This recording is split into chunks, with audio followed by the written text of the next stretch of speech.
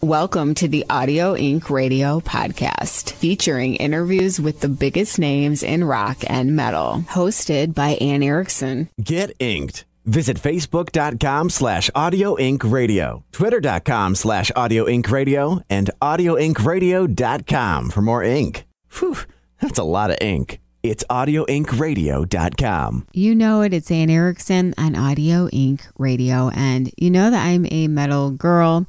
I love my metal music for whatever reason. I just love metal music. And I mean, I like a lot of different rock, metal, alternative.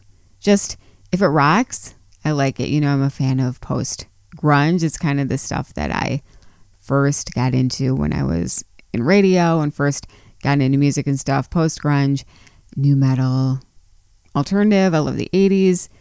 Hair metal, quote unquote, which I know some people don't like to call it hair metal, but 80s hard rock and heavy metal, that Sunset Strip sound. And I love metal. I love heavy metal, Judas Priest, Iron Maiden, Slayer. I mean, all that stuff. It just speaks to me for whatever reason. I mean, I think it's probably because my family and I have joked that they took me to see all these big Broadway musicals when I was a kid, and Phantom of the Opera was one of them. And that musical, of course, much of it is in the minor key because Andrew Lloyd Webber, when he wrote it, all of the Phantom's music, when the Phantom came on and would sing, it would all be in the minor key, which I think is really cool because it gave the Phantom that sinister character, that menacing, kind of creepy character. And some of Christine's stuff was in a major key, so it would be kind of a juxtaposition or whatnot. But we joke that sometimes, maybe because I was into Phantom of the Opera when I was a kid, I just was drawn to kind of creepy metal music. Who knows? But I am glad that I am, because metal music, I mean, there is no denying the instrumentation. You could put up a guitarist in a metal band against any other genre, and that guitarist would probably come out on top, because metal is known for their just amazing instrumentation, and metal music is, I love to champion it. Did I say that right? I have no idea, but I'm going to keep it in. I'm not going to edit that out because this is the real me. But I love to bring metal artists on the show and to kind of be a mouthpiece to help get out news about metal acts. And I like to book all kinds of different artists for the Audio Inc. Radio podcast, because I like to just cover a range. And I think it's cool because you're always going to learn something new, even if it's not your favorite band or musical genre. You're always going to learn something new. So you've got everyone on here from Rob Halford from Judas Priest to Stone Gossard from Pearl Jam, which those are two very different bands. But I, for one, had such a great time interviewing both of those people, both of those legendary musicians. And I learned something new from both of those chats. I mean, with Stone, it was really cool to talk about the genesis of the Seattle scene, because he was at the forefront. I mean, he was there the very early days before grunge was even a term.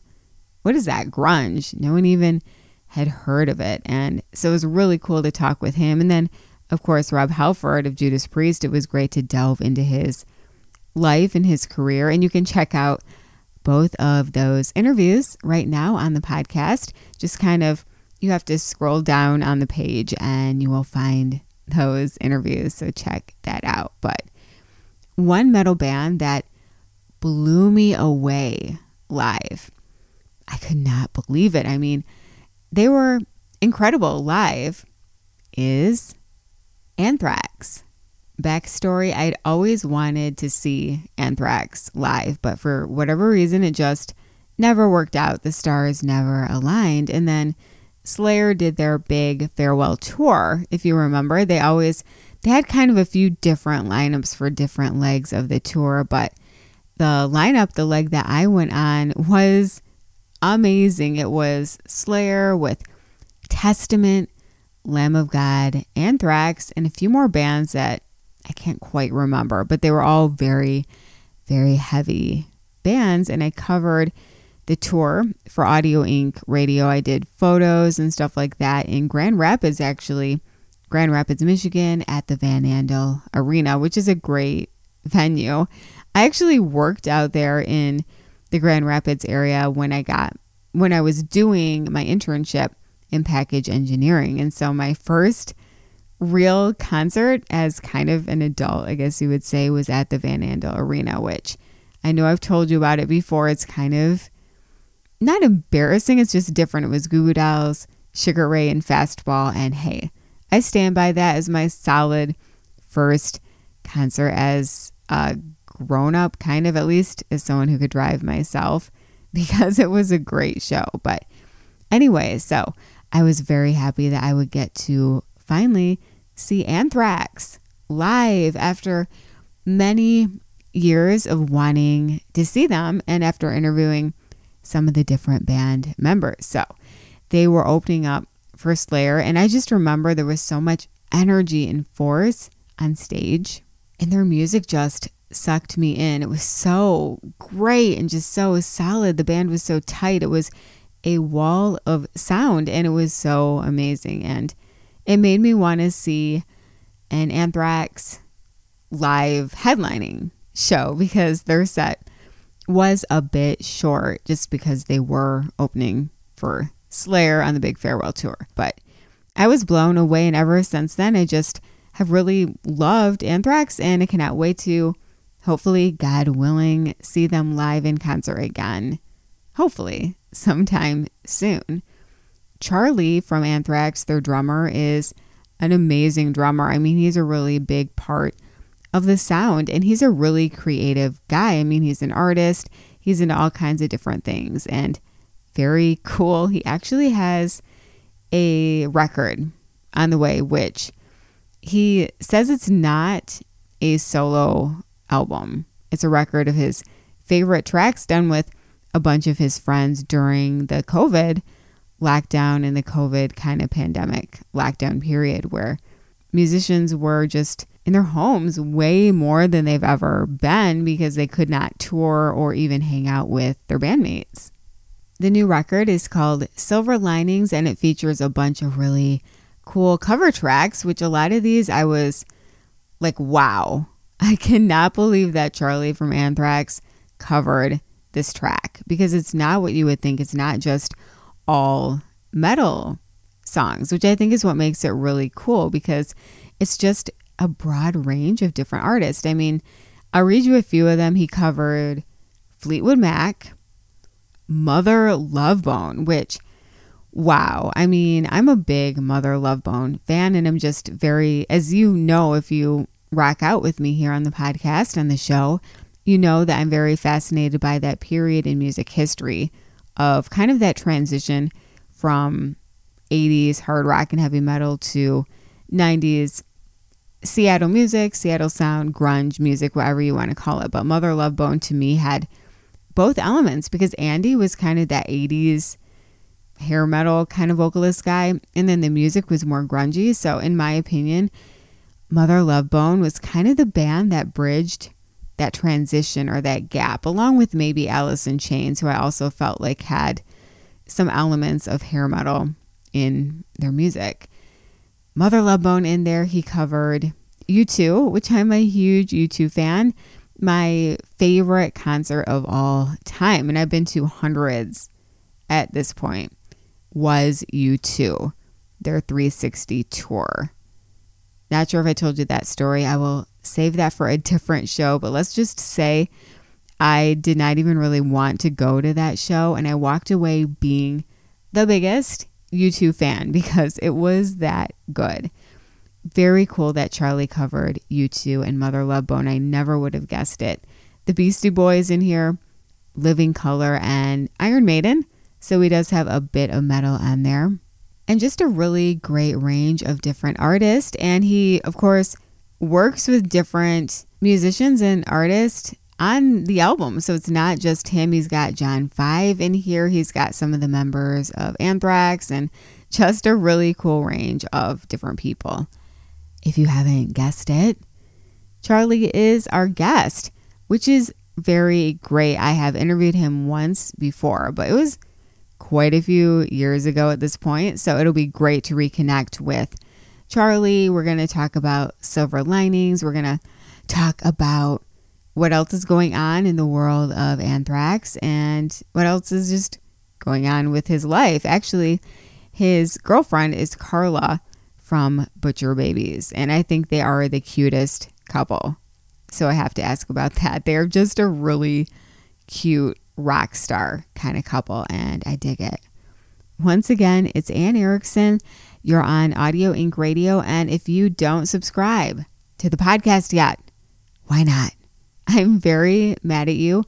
I want you to do it right now, and that'll make me happy. It'll make me smile. Just put a big smile on my face. Just search Anne Erickson or search Audio Inc. Radio wherever you rock out to podcast. Hit subscribe, and you'll be instantly notified of the next amazing show. You can also link up with me online. I would love to hear from you if you have an idea for a guest, or if you just want to say, hey. You can find me on Facebook. Just search Anne Erickson on Facebook, and I believe my like page should pop up. Also head to itsmeanne.com. That's itsmeanne.com. itsmeanne.com to link up on my personal Facebook, Twitter, and Snapchat at Anne Erickson, Instagram and TikTok at Erickson Anne. And you can also email me direct if you're not into social media and stuff like that. I totally get it. Just email me, Anne at audioinkradio.com, and in the subject head, put something about how you heard me on the podcast and want to chat. That's the best way to get in touch. Just social media, Facebook, Twitter, Instagram, or email me direct. It is that easy. And one last thing, check out my band Upon Wings at uponwings.com. We just recently released a new track, Eternal Way, featuring Ralph Sheepers from Primal Fear and Gamma Ray. He did a great job, and you can check out the official music video at uponwings.com. Like us on there on Facebook and Twitter, Spotify, all that stuff. uponwings.com. All right, let's do it. Without further ado, let's get into it with Charlie from Anthrax. Hey everybody, this is Charlie from Anthrax, and you are listening to Audio Inc. with the one and only Anne Erickson. So first of all, how have you been doing over the past year, which has, just been totally crazy? For me, I was staying busy, basically, and trying to focus my attention and my, creativity on things that I find exciting. And not dwell on the darkness that was surrounding, a lot of the country and stuff. So I just took the time to make music, create some artwork, and try and find silver linings in this whole thing that was going on. Right. And I think it's great that you actually used your time in lockdown to put out silver linings. And tell me about this idea. What a cool concept for a record. A bunch of covers with these great musicians from the world of thrash and rock and metal and beyond. So how did it all come together? It all started with one day, I was just really, the depression was starting to catch up to me. And my girlfriend Carla said, you need to shut this off. You need to stop watching the news because it's really consuming you, and I could see it's just really depressing you. So she's like, go be creative. Go in your studio, go play your drums, go play your guitar. And it was weird because at that time I wasn't really doing that because my attention was focused on what was happening, and we weren't getting any answers to this, and there was just so much uncertainty. Like, is this thing going to last for 4 weeks? Is it going to be gone in a month? Is it going to be gone in 2 months? And then as a month passed, 2 months passed, you realize that, wow, this could be the whole year, And then I just set up some instruments in my art room and like I did when I was younger in my room, you know, at my parents' house, and started doing that. And I was kind of getting over the death of Neil Peart from Rush, and wanted to do something with that in mind, and called up my friend Alex Skolnick and my friend Ra from Suicidal Tendencies, and asked them if they wanted to jam on this Rush song with me. And their question was, how are we going to do it? And I said, I have an idea. Let's try doing it this way.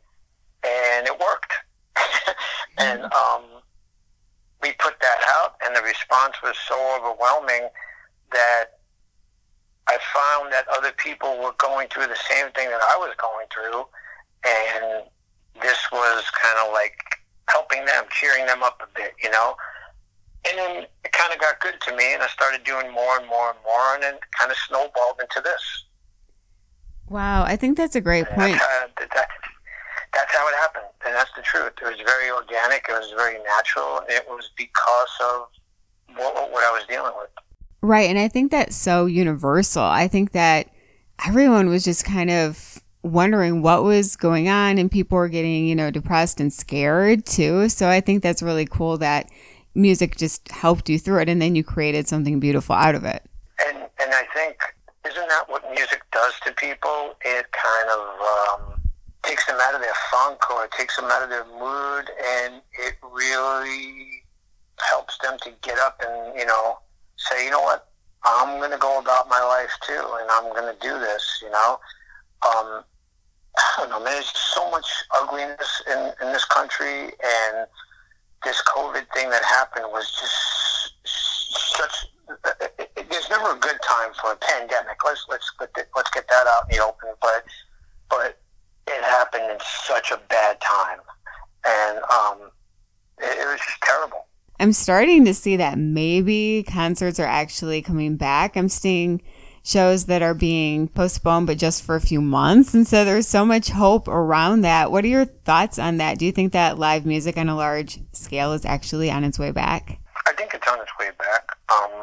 But I think we have to be careful and approach it delicately. Don't think that your band is going to be out there. You know, it's gonna take some time, and if you overdo it, well, then we're going to be back to where we were, maybe, you know. So I really think it needs to be organized in a better way, and not a free-for-all. Yeah, I think that's a good point. Fingers crossed. But what was your favorite track to cover, or is that too hard? I loved every single one of them. Some gave me more obstacles than others, but like, for instance, the Run DMC one, you know, that was put together in my head first, and then I had to then convey it and put it physically onto tape and onto video, because I treated that song as if I was a DJ, and I was kind of hitting samples to trigger the next section of the song. So all of what you see was done on the fly right then and there. It wasn't pre-recorded, that one. So I had to prepare for that one pretty, you know, it was intense. So that one gave me some obstacles. The U2 song was a little bit of a challenge, only because of the guitar parts. They were played together, but they were delayed in like this ping pong way, and if the track goes off, then the guitar is not syncing up with the track. So that was a little difficult, but once I learned how to do it, it just fell into place. And then the Massive Attack song was another one that was a little difficult, because I never made a song like that before. So there was multi-layers going on, and different types of instruments that created this kind of atmosphere, you know. And then I really pushed Carla to sing that one, and it was totally out of her element. It all came out great, though. Were there any tracks that you kind of at first thought, oh, I would never really cover that. It's just not my wheelhouse or not my thing. And then, you ended up doing it? Yeah, the Massive Attack song and the Mother Love Bone song. I could pull off the beginning of it, but then the second part, Crown of Thorns, I don't know, man. I had to teach myself how to play piano for that song, which was another thing. It's just, I could play piano, but I really can't play piano well. I could do like these little finger notes and maybe some chord structure on my left hand, but it's really difficult. It doesn't come natural to me like drums and guitar come like naturally. That piano is tough. I agree. I've tried to play too, and I play bass, and so I've tried piano. I'm like, whoa, it's tough. It's hard. It's hard. Yeah, totally. So, do you have any plans for maybe doing a follow-up to this? I'm already 3 or 4 songs into into another one. And of course the Rush songs were left off. They are going to be on an EP, for November Record Store Day. So that's a whole separate thing. Cool, but it sounds like maybe a follow-up is one day might come out. Oh yeah.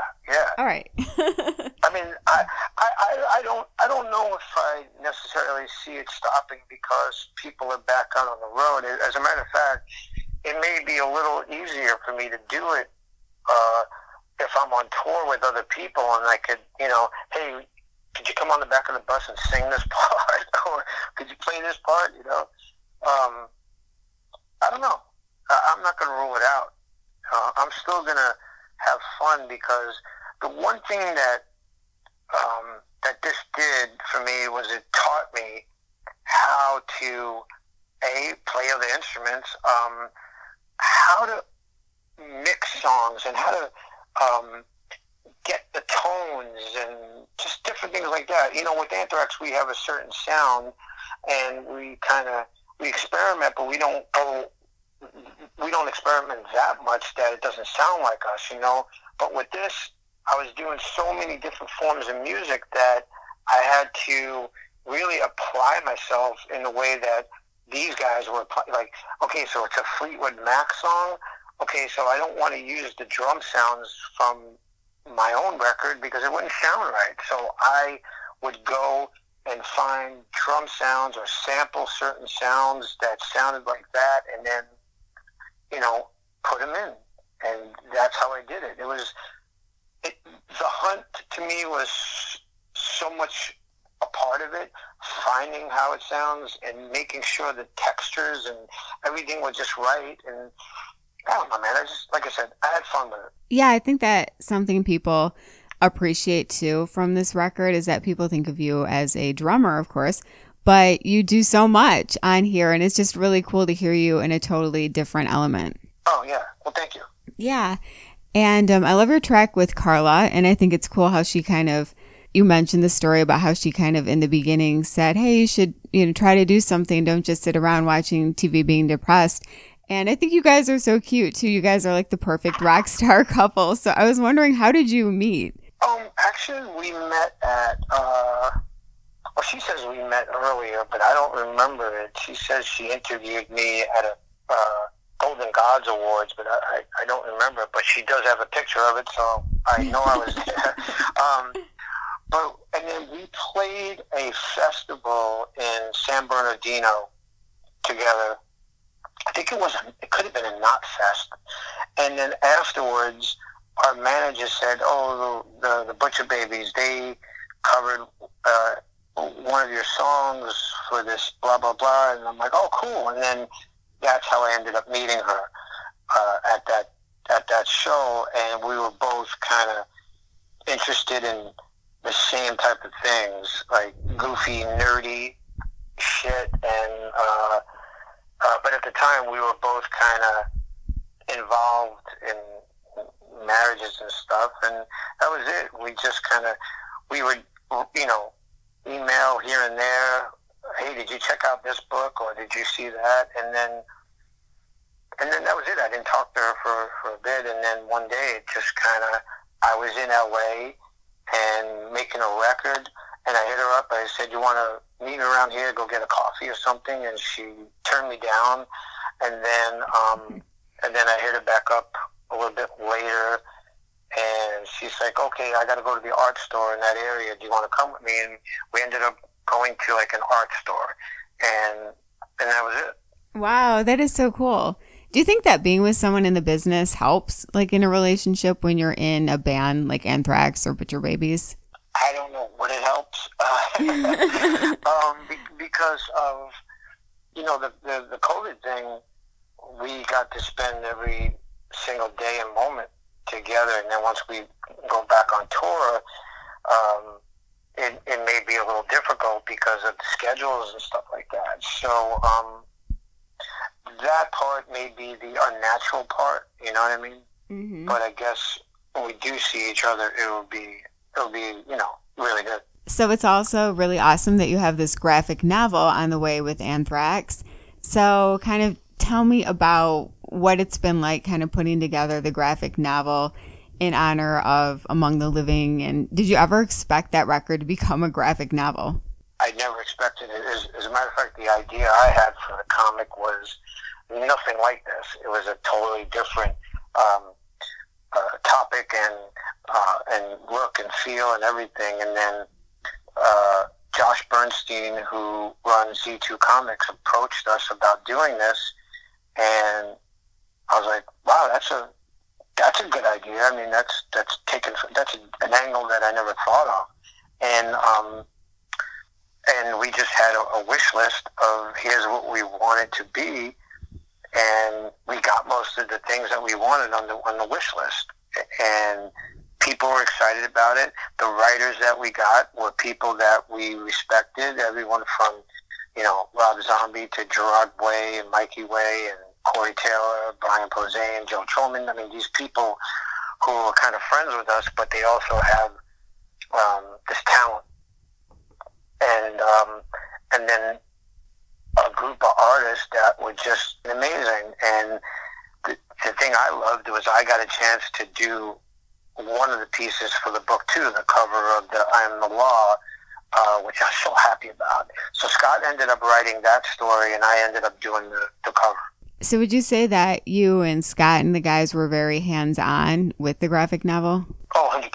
And you also have a coffee line, I know. So I'm wondering, is there anything new with that? The coffee line is still going, and I wanted to do another blend, and I'm still thinking about it, but I have so much stuff going on right now that I want to wait until I kind of put more attention to it and then do it, But it's still, people can go there and buy the coffee and stuff. Yeah, it's on my website. I wish I could get it into stores. I'm still pushing for that. I see every other dip has their coffee somewhere. There are a lot of metal acts out there who have their own coffee lines. Why do you think that is, right? That metal and coffee go together so well? Who was the first? And who was the first? You were the first. But yeah, everybody wants to have, something that they feel is, oh, this is going to generate a ton of sales. And let me tell you, that's not going to work. Right. It's more of a passion project, probably. That's exactly what it is. It's a labor of love. Back to the graphic novel. Is that going to be out this month? Or, is that this month that it's out? I see that pre-orders are available right now. Pre-orders have been going on for the last couple of months. I still, excuse me for saying this, but I feel very stupid because I still don't know when it's coming out. Then it's not just me, because I could not find it to save my life. So, like, the date it's supposed to be out. Yeah, I don't know when it's coming out. So, when it does finally come out, what are you most excited about for Anthrax fans when they get to actually see and read through and enjoy the graphic novel? I think Anthrax fans are going to love this because I know I loved it when I saw the whole thing, and it's so awesome that I still can't believe that this is going to be coming out, and it's such a great compliment to the record. Similarly, on Silver Linings, what are you most excited about for your fans to, finally when they get this record and when they get to enjoy it, what are you most excited for? I'm more excited that it's something that people wanted. I was never going to put this out. It was just going to be what it was. And I just kept getting, people writing, posting, and then I'm like, okay, I'll put it out. But it's not coming out on a CD. It's just going to be out on vinyl, colored vinyl, and just a download. And that's it. So I'm just pretty happy that people liked when I was doing it, and I know a whole record of these things collectively it's great when you just listen to it in its entirety, because it's like it runs the gamut of fucking a U2 song, a Massive Attack song, an Iron Maiden song, a Fleetwood Mac song. It's just like it's all over the place. But it's not a solo record. It's just me and some great friends who lent their talents to it. And what's next for you and Anthrax and all your projects for the rest of the year? I'm hoping I'm going to work on a new record finish working on this record with the guys, and I mean, I'm still trying to plan something. I have a bunch of songs that are really good for like a little other project, but I really got to get off my ass and finish it. I have to stop watching Bravo. Bravo. What do you watch on Bravo? I watch everything on Bravo. I don't think I've ever watched. Name a show. I don't think I've watched one show on Bravo. I need to start, it sounds like. Oh, you're smart then. I actually got hooked over the lockdown and stuff on Hallmark movies, which I never thought I would because I'm into rock and metal and stuff. So I think that's worse than Bravo. Yeah, those Hallmark movies, man, they just, I don't know. They all have this kind of yellowish glow around them. It's like, oh, they make me feel so good. I know. Is there anything else you'd want to add? Oh, thank you. I really appreciate you doing this. Yeah, I think we covered it. Well, thank you again so much for your time, and have a good day and everything, and hope to see you on the road soon. Thank you. All right, Anne, have a good day, and I'll talk to you soon. Wow, that was a fun interview. Charlie from Anthrax, thanks for being an amazing guest on my show. I have to say that I think my favorite cover, because I really do dig all of the covers that Charlie does on his new record, Silver Linings. But I think that my favorite is the Mother Love Bone one, just because it was so unexpected. I mean, I never in a million years would have thought that Charlie from Anthrax would cover Mother Love Bone, but he did a great job, and love that one. I love the U2 cover, City of Blinding Lights, and just all of them. I highly recommend that you check this out. Silver Linings, out May 14th, depending on when you are rocking with me. It's either out now or very soon. So I have to say, Charlie, thank you again for being on my show, kicking back, talking music, talking about just random stuff. Just a great guest. It's Anne Erickson. You're on Audio Inc. Radio. And hey, by the way, if you don't subscribe to the podcast yet, you know that I am not very happy with you. Just do it right now. It's free and fun, I promise. Just search Anne Erickson or search Audio Inc. Radio wherever you rock out to podcast. Hit subscribe and you will be notified on your phone or whatever device you use to rock out to podcast. You'll be notified when there is a brand new show. And that's the best way to know when a new show is up, because I always put it on social media as well. But if you want to be the very first to hear the new interview or discussion, whatever we're doing, please subscribe. And not to mention, it will put a big smile on my face, which is a bonus. So thank you for all of the great support, and link up with me online. I'm online right now. I would love to hear from you. Find me on Facebook. Just search Anne Erickson on Facebook and my like page should pop up. You can message me on there. And you can also link up on all of my social media at itsmeanne.com. That's itsmeanne.com.